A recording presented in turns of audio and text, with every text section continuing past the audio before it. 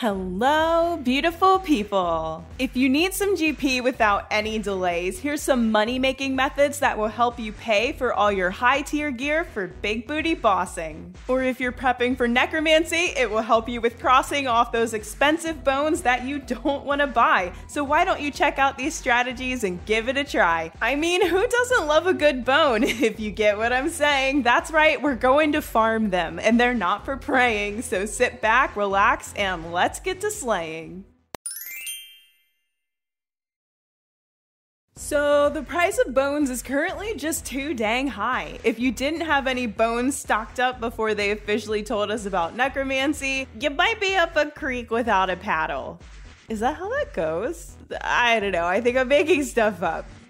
I mean, nothing new. What I'm trying to say is you might need bones and you probably don't want to buy them, and honestly, same. Or you might want to profit off of this. Either way, let's get it on this bone action.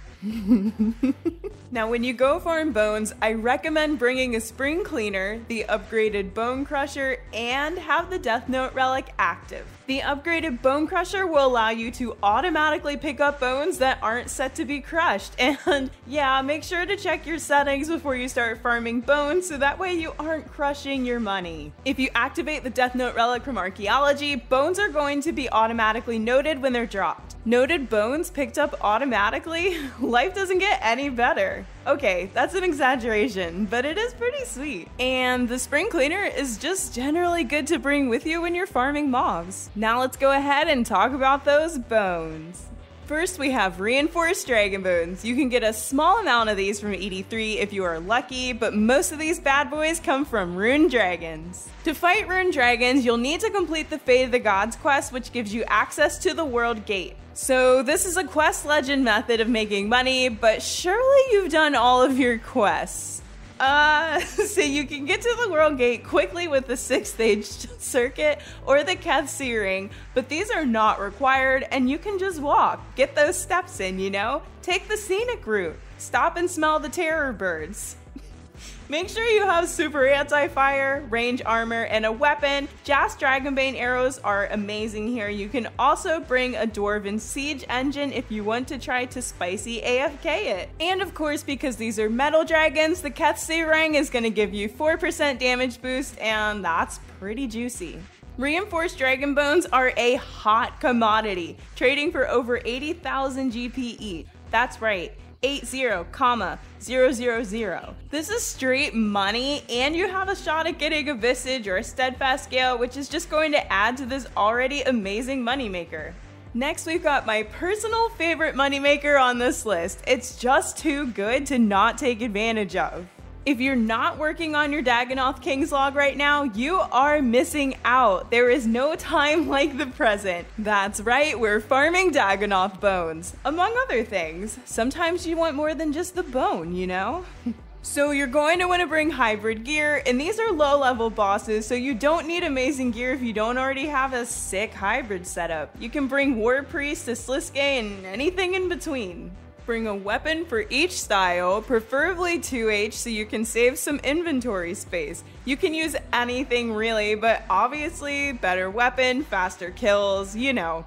The effects of the Inquisitor Staff and Terrasar Maul do work against the Kings if that's something you're into. So yeah, listen, the bones aren't worth a whole bunch, right? Right now they're currently worth 7,000 each, give or take, which is nothing to sneeze at, especially because you can get multiple noted bone drops between 7 and 11, which really do pump up the number of bones you get per session substantially and the GP you get. And here's the best part, the bones are not the only thing that will make you money. You have a really good chance at getting some rank drops from the Kangs, and that bling bling, well, let me tell you about these things. The Archer's Ring, Berserker's Ring, and Seer's Rings are worth some serious GP considering the difficulty level of the bosses that they come from. For example, Seer's Rings are 16 million each right now. I did an hour of Dagannoth Kings the other day and got 2 Seer's Rings, so right there, I already made bank. Throw in the bones and D-hatchets on top of that, why aren't you already down underwater Birth Island AFKing your way to riches?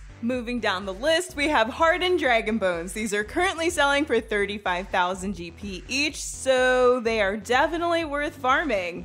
Where do they come from? Where do you go? Do you see what I did there? They come from adamant and gemstone dragons. For adamant dragons, you'll need to have done the Hero's Welcome quest to use the Dragonkin lair, or have access to the Brimhaven dungeon to get to the Adamant Dragon dungeon. Like all dragons, you'll want to bring some super anti-fire. Because they're metal dragons, the Keth's ring does increase damage here by 4%. And yeah, I mean, that's it. I like to bring magic because they are weak to air spells, but you can kill them with anything really as long as you have a positive attitude. Maybe you get some visages in the process and pad that cash stack. Who knows?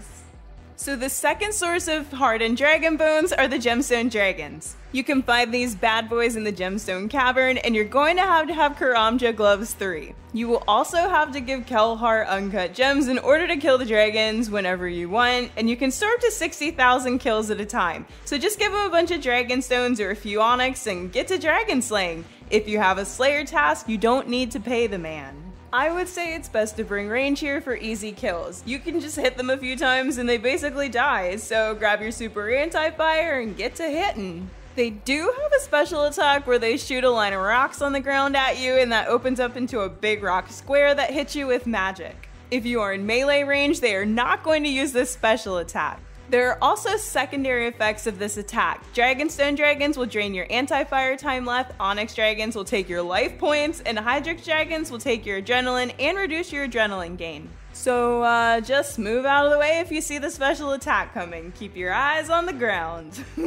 Okay, now let's talk about a classic real quick. Frost Dragon Bones have always been a really great source of GP, and I'm pretty sure it's a crime to make a bone farming list and not include them. Right now, they are selling for about 28,000 GP each, so I mean, do I really need to say more? Grab some super anti-fire, head down to the Ice Frost Dragon Dungeon Resource Dungeon, and have a field day. Assuming you have 85 Dungeoneering, of course, which you definitely do because you're a skilling legend. You can get there quickly with the fairy ring code AIQ, and if you don't have the Dungeoneering cape, you can, again, run there from Port Sarim Lodestone. Way too easy. You can literally kill them with anything. There's not much to it, just go make that shmoney.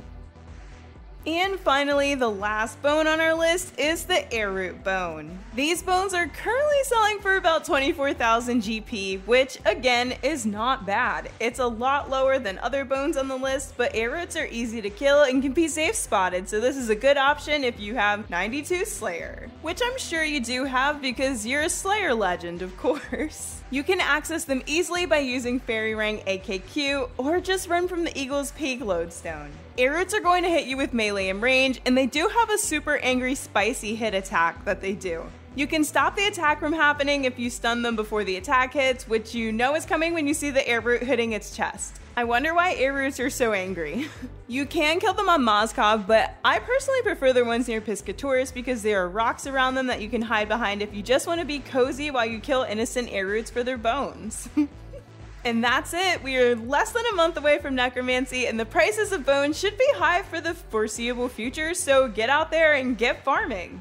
Thank you for watching. I hope you enjoyed the video. Like, subscribe, share, and most importantly, be kind to one another. See you next time, friends!